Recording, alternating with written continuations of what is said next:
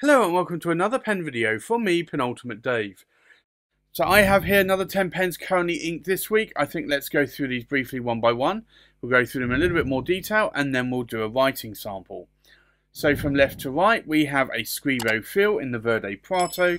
We have a Classic Pens LB5 in the Kouseki. We have a Classic Pens LB5 in the Kaen. We have a Wahl Eversharp Decoband Oversize in the Jade. We have a Parker Duofold, and this is the Craft of Travelling 130th Anniversary Edition Duofold. We have a Visconti Opera Master River Thames. We have a Visconti Daedalus.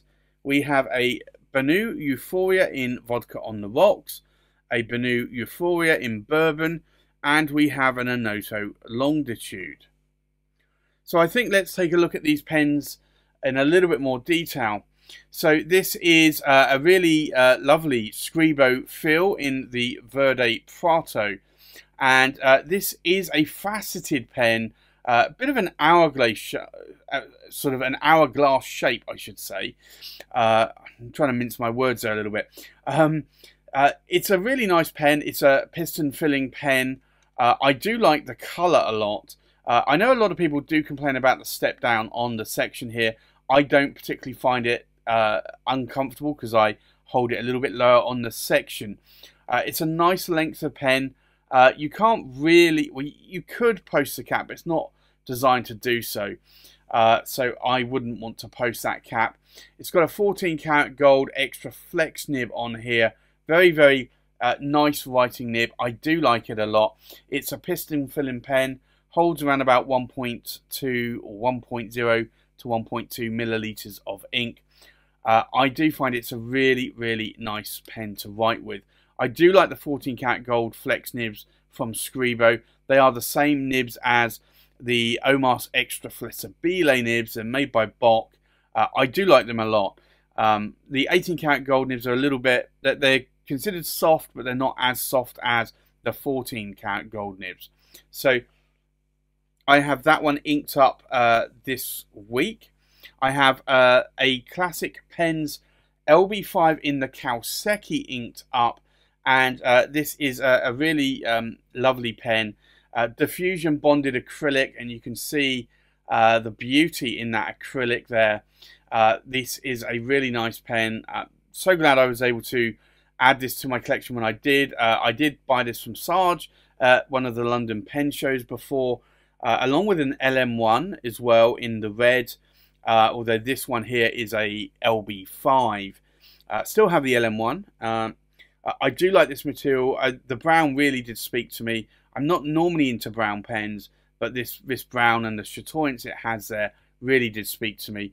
It is made by Sailor for Classic Pens. It is an LB5 that you can see there, Kouseki, and it is 47 of 50. Only 50 made in each of these colours. It is made by Sailor for Classic Pens, although I do believe Paul Rossi made the trims and the cap bands. You have a 21 karat gold nib there, and it's a King of Pen nib. It's a cartridge converter pen. You can post the cap as well. It posts deeply and securely, and I have to say I really do like using and writing that pen. Great pen. And so glad I was able to add that one to my collection. The next pen inked up this week is again another Classic Pens LB5. It is the Kaen, so again made by Sailor, LB5, and it's Kaen, and it's 38 of 50. This was made by Sailor for Andy Lambrou Classic Pens. This is, in terms of length, is about ½ centimetre longer than a regular King of Pen. I do like the King of Pens though, and I have quite a few King of Pens now, and I do like them. Interesting fact, if you were to pick one of these up and you didn't like the nib that you had, or it comes with a broken nib, which I doubt it would, but if it did or you dropped it, you could always swap this over with a regular King of Pen resin section with nib, and it would fit perfectly fine. It is a Sailor King of pen nib, so it's a 21 karat gold medium nib, cartridge converter. I can post the cap, and it posts deeply and securely there. It's a really nice pen. So again, I do like these, not only Sailor King of pens, but also the classic pens LB5s as well. The next pen inked up is a Wahl Eversharp. This is a Decoband Oversize in the Jade. I really do like this material. It's got a lot of chatoyance to it. It's a resin material, but it just speaks to me. It is a old Chiltern style pneumatic filling system there. It is a very large girthy pen with a number 8 size Wahl Eversharp nib, but I do like it. It's only comes in one nib width designation, a medium, and it writes more of a medium to a broad. It does have an ink sac inside, a latex sac, and that's typically what holds the ink. That's the filling mechanism. If I want to post the cap, just to show you, you can post it. It will post securely, just not that deeply, but it becomes a massive one. Just look at the size of that in my hand. So I don't post these caps. They are very wet writers. I do like it a lot. So that one I have inked up this week as well. Another one, and I think this is the first time I've actually inked it up, is the Parker Duofold, and it's the Craft of Traveling 130th anniversary. Beautiful pen. I picked this up at auction at the end of last year, and really, really do like this. It has a lapis lazuli stone there. Lovely intricate cap there, engraving. It's a gold-plated cap, not solid gold, but you can see there it says Parker, France. And then all of these inscriptions here are effectively, I think, more of the globe or the earth. And then you have the world map there as well on that lovely magnetic blue. And then George Parker's signature there. Very, very nice pen, and try and focus on that there. See that. It's a nice pen. It's like most Parker Duofold Prestige chevrons, about the same length and weight, and you've got a special Craft of Traveling nib there as well. It is a cartridge converter pen. You could post the cap. It's not going to post deeply. It does post securely, but I do worry to scratch the gold there. So I would rather not post that normally. It's actually quite a shorter pen compared to what I'm used to as well. The next pen I have inked up is a Visconti Opera Master River Thames. I really do like this pen a lot. It was a Chatterley Luxuries exclusive, made of the same material that the London Fog, the Homo sapiens, Visconti Homo sapiens London Fog cap was made of. Lovely blues, greys, whites there. Really beautiful pen. But this is in the Opera Master. It's not a demonstrator like the London Fog. It is a Powervac filler. It's a double reservoir. You've got an ink window. You've got the old style threads here. And you have a number 6 size Visconti 23 karat palladium. This is a 1.3mm stub nib there. So quite a wide nib.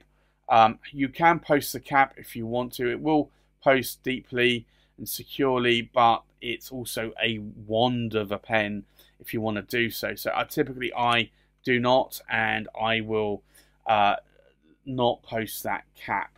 But then again, I'm not normally a cap poster. The next pen here inked up is the Visconti Daedalus, and a beautiful pen. Glad that I picked this up just at the heart of the pandemic. This is, you'll see here, it does say Daedalus there on the cap band. You'll also see a Minotaur's head, and all of these silver plaques are essentially the Minotaur's maze. Beautiful pen made by Visconti. A lovely blue resin, semi-translucent with sort of silver dust in there. and a silver overlay. Very nice pen. I like it a lot. It is a Powervac double reservoir, and you have screw threads, not a hook safe lock, and you've got a 23 cat palladium medium nib, although I do find this one a little bit on the stiff side. You can post the cap as well, but it doesn't post deeply, and it's very back weighted due to the weight of this cap. So you definitely wouldn't want to post that cap, because you're going to struggle writing with that, unfortunately. The next pen inked up is a Benu Euphoria, and I do like this one a lot. It's the Vodka on the Rocks. Beautiful pen. I love this glittery, this silvery glittery, whitish sort of pen. Reminds me certainly of snow and also vodka as well. I think this is a really nice named pen for this. I think Benu really did a good job on this pen. Now, if I unscrew the cap, you will see that there is a Schmidt nib there, number 6 size steel nib, and it's a fine nib. It is a cartridge converter. You can post the cap as well, but again, a lot of these pens, if you're going to post the cap, it's going to be pretty long. So again, although this is a little back weighted, it's not massively back weighted, I still wouldn't really be posting that cap. I just think it's just too much. So I have that one inked up this week as well, but you can just see that material really is quite sparkly there, absolutely captivating. So I have that one inked up this week. Another one is the Benu Euphoria, and this is in the bourbon, or as I like to call it, the whiskey. I really wish that Benu had come out with whiskey instead of bourbon, but I have drunk bourbon before. I'm more of a whiskey drinker. If I were to pick the two or get offered a drink, I would go for the whiskey.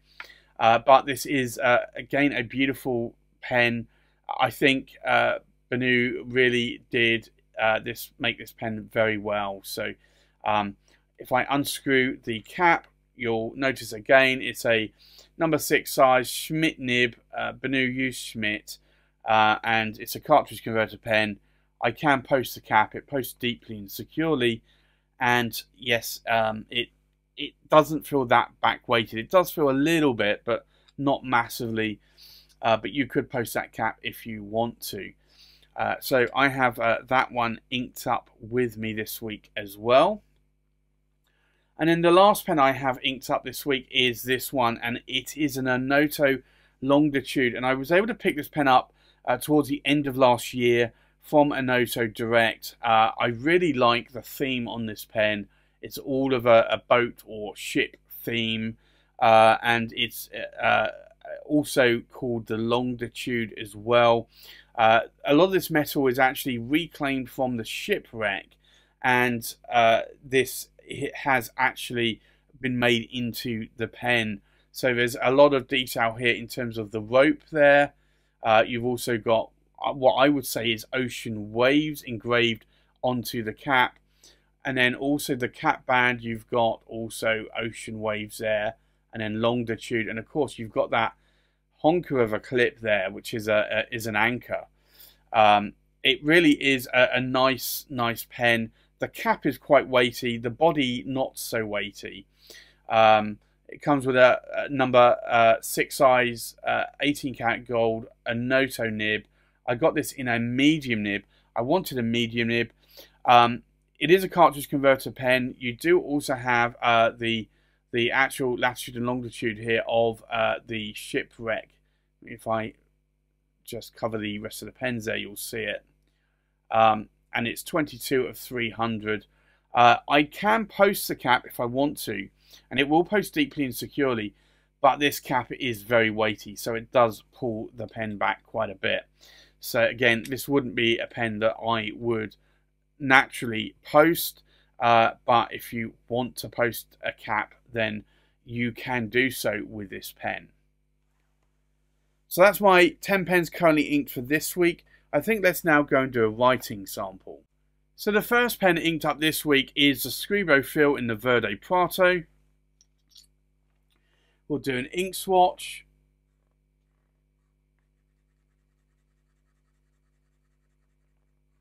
And I do like how this nib writes. It writes very, very nicely. So this is the Scribo fill in the Verde Prato. And it's a medium and it's a 14 cat gold flex nib. And the ink in here is Ackerman Dutch Masters, and it's Van Hoyersome's Sap Grown or Sap Green. But that is quite a nice writing nib. The next pen inked up is the Classic Pens LB5 in the Kouseki.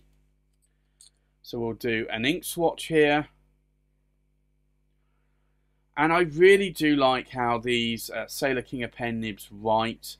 It is an Asian medium nib, but it writes a little bit more like a Western fine to medium.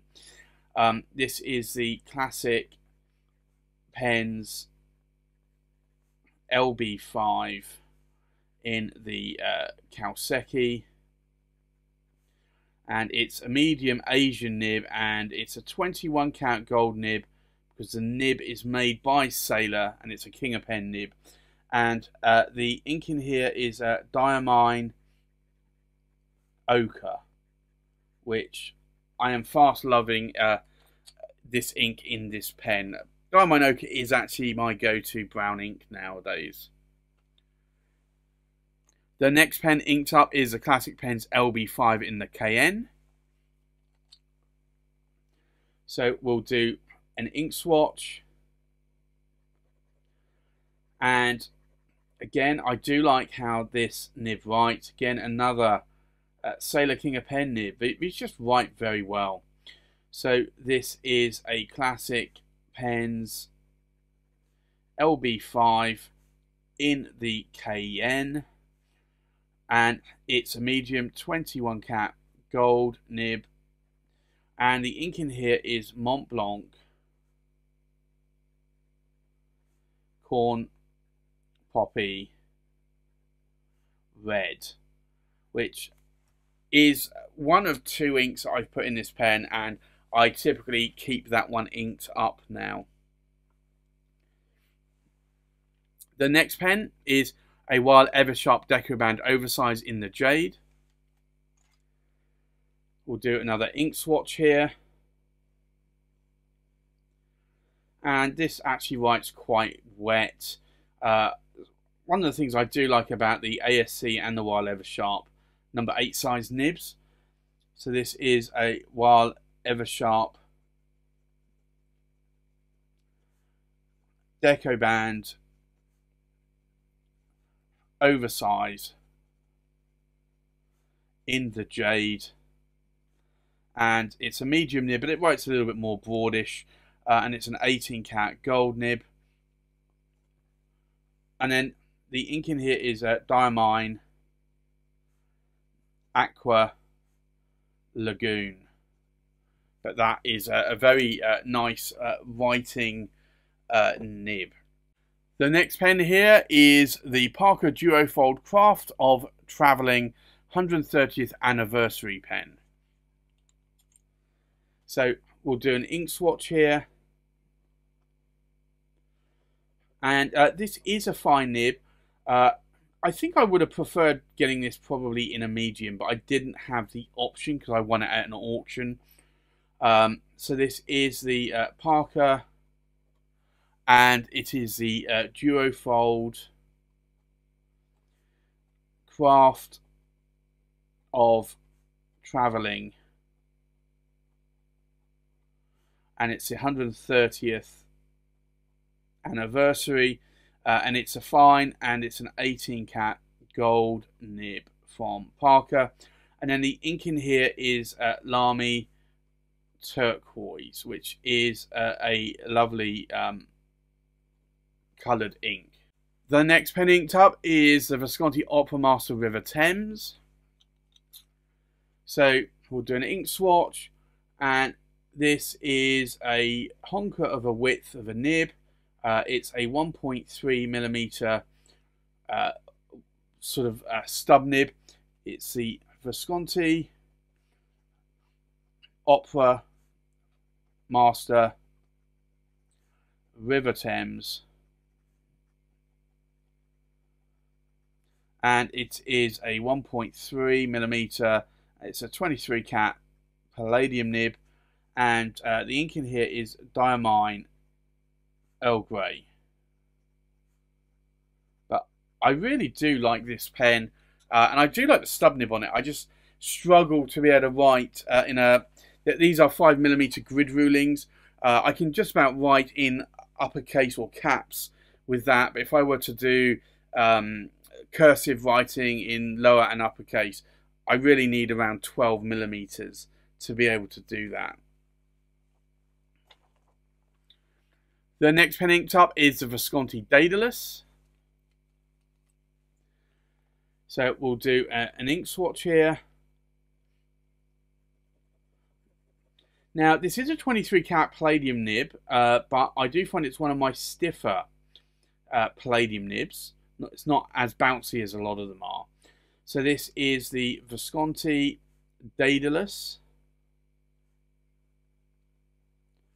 and it's a medium. As I said, it's a 23 cat palladium nib, and then the ink in here is Visconti Blue. The next pen inked up here is the Benu Euphoria in Vodka on the Rocks. So we'll do an ink swatch here. Now this is a fine nib, and I've got a shimmer ink in here today, and it's one that I have been putting in here for quite a while. I might change it though. So this is the Benu Euphoria Vodka on the Rocks. And it's a fine, and it's a steel Schmidt nib. And then the ink in here is Diamine, Shimmertastic, and it is, I need to actually take a look at this.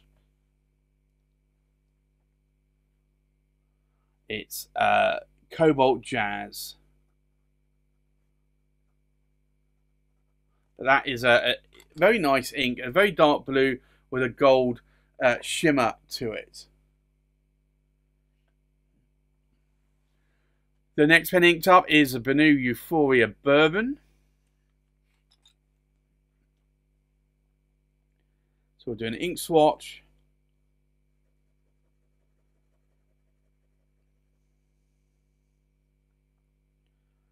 And I like this pen a lot in terms of how it writes.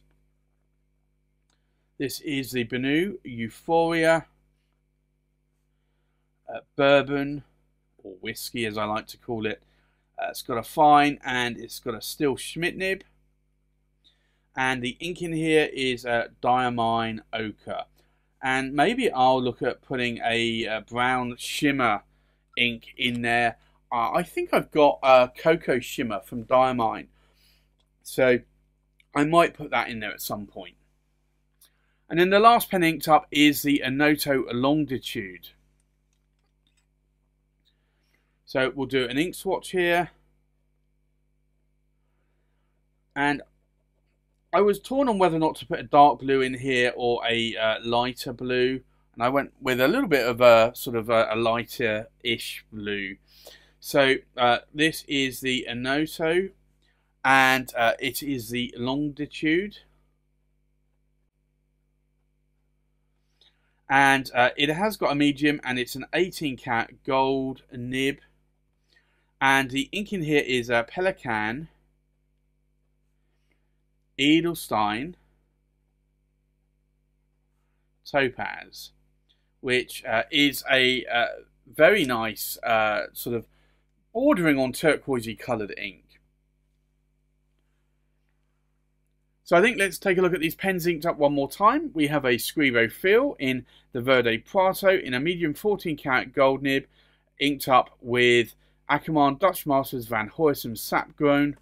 We have a Classic Pens LB5 Kouseki in a medium 21 karat gold nib, inked up with Diamine Ochre.